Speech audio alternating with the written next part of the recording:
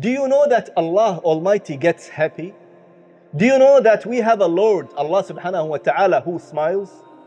Do you know that Allah Almighty, our Rabb, our Lord, He laughs? Subhanallah.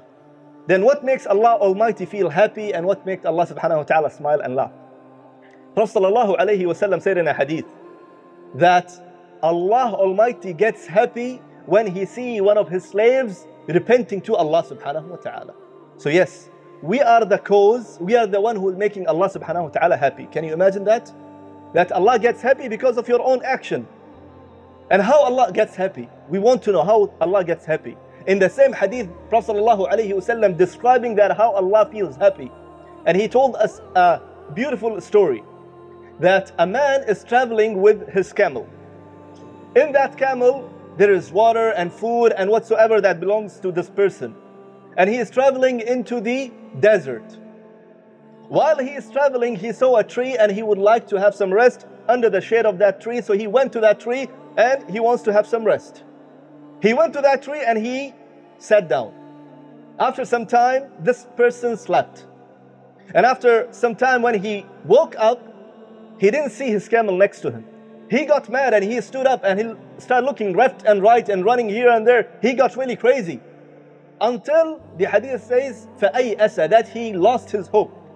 That's it, no hope that he will get back his camel back. And he thought that he will die.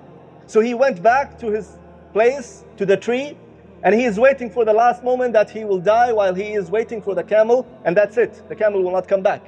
While he's thinking like that and he is completely hopeless, he slept. And when he got up after some time, he saw the camel next to him, and he just, grabbed the rope or the belt of the camel.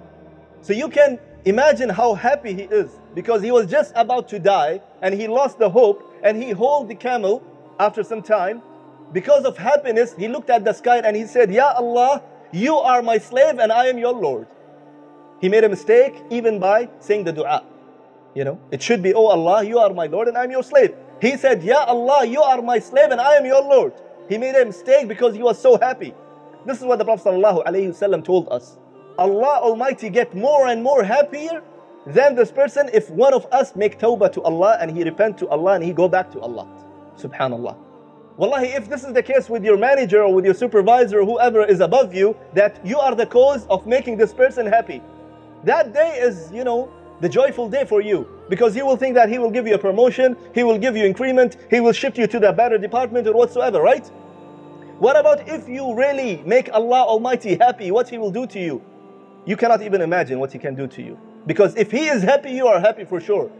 So this is what I would like to say, that we have to make istighfar, we have to say astaghfirullah always. There are 3 conditions plus 1. You might say, what is 3 plus 1? 3 conditions if it's between you and Allah Almighty. You're doing something, you're watching something, you're saying something, you're whatsoever, if it's between you and Allah Almighty, you have to do 3 things. Number 1, stop doing the sin. Number 2, you have to feel regret. You should regret about what you was doing before.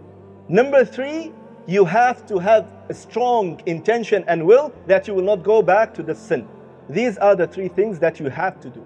Number 4, which is plus 1, if it's between you and someone else.